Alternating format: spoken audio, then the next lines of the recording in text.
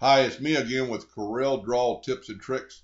And today the video is going to be about centering a non-symmetrical object into another object that is symmetrical. I draw pretty much everything in the center. As you can see, all you have to do to put it in the center is press P on the keyboard. I've done the same thing with my indexing lines. You can do this. But if you hit P on this item, it's in the center as far as Corel knows, but it's not in the center. That wouldn't look very good. It's too close to this edge, and the distance here is pretty good further apart. So what you can do is double click on the item. Now you get the rotation of this item. Don't do anything else but use your arrow key to put it down to the center. Group them together, and now it's ready to engrave in the center. Now that process doesn't work on everything, and this might be more helpful for more people. A star. A lot of people do stars, put them in a circle. Well, that's in the center of the page as far as Corel thinks. This won't help you because the center rotation of the star is still in the center. So the only way I've really found to do this is take your 2-point line, and I don't know if you can see that, but when you're here, you're on an edge, there you're on a node. Draw your line from node to node, node,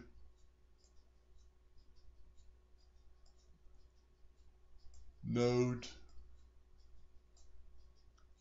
one more. You wouldn't have to really do them all. But now the center is right there. Let's move this circle out of the way for just a second. Let's group these together. Now just use your arrow keys to go up. Bring this back to the center. And now your star is in the center. Now some people might say, I don't have to go through a lot of trouble. I can eyeball it.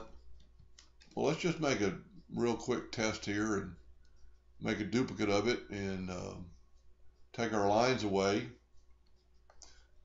Need to ungroup all the lines. And a lot of times it's easier just to grab the star, and then you can grab the lines and all delete them. So let's put this in the center of the page and let's just eyeball it. Let's give it the best shot. You know it's centered left to right. I'm going to call that good.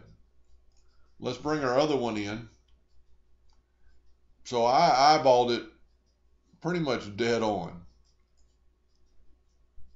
That's really surprising. Oh, no, I didn't. That really surprised me. I didn't grab the star. I'm that far off.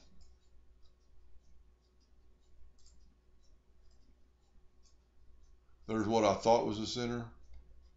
Well, take it back. I'm not that far off. I'm just a hair off. But as you can see, so this would help you tremendously. And just to let you know what this would look like,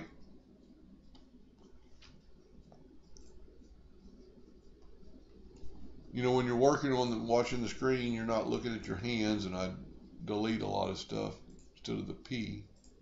Let's ungroup and let's take our lines away. Well, let's put it in the center first.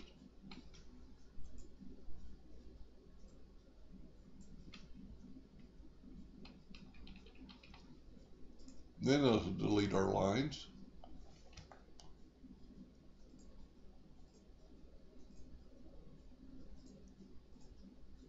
Bring back our indexing line.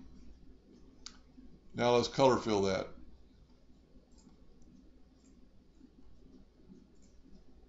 So that's what it would look like in the center. Hope that helped a little bit, and thank you for watching.